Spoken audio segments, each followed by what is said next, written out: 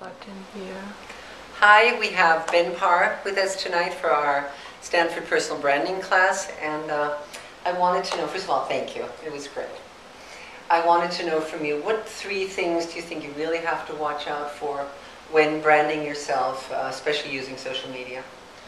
The first thing absolutely have to remember, a lot of people think of social media as tools. They think of it as Facebook, Twitter, Google, MySpace, all these things. Right. If you think of social media as a tool, then you are a tool. And the key thing to remember there is that social media is about people. There's people behind these accounts, behind this computer. You're communicating with people. So the first thing to remember is that social media is about people. When you realize that, the second thing to remember is that the social media is really now no different than any other form of communication. It is a way to communicate with other people. The real difference is that it is faster than all the forms of communication we've invented so far. And as you were saying, we all have ADD nowadays. Yes, absolutely. So people can choose from which thing to follow, but it's a form of communication that is faster and spreads farther. And so you have to tailor your branding efforts to a form of communication that moves faster, but in return moves farther.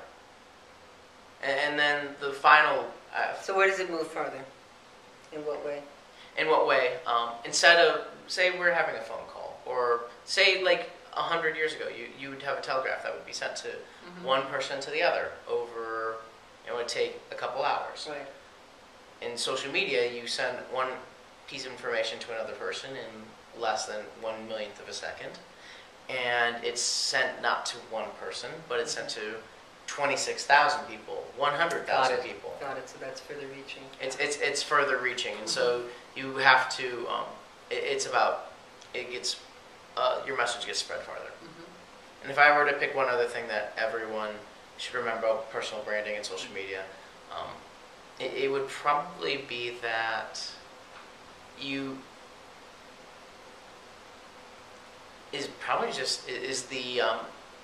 they want to talk with a person. They don't want to just, when they like following a brand, but they still want to feel like they're talking with a person. And so the best brands, the best people, it's the engagement factor. Right. Because a conversation. Communication has always been about conversation. People don't like talking in one direction and hearing nothing back. And similarly, they don't like being talked to. Yeah.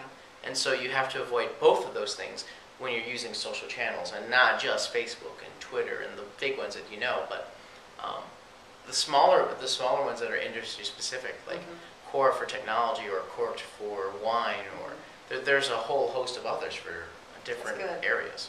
That's good. Thank you. That was perfect. I appreciate your coming at this late hour to Stanford. Thank you. Thanks a lot.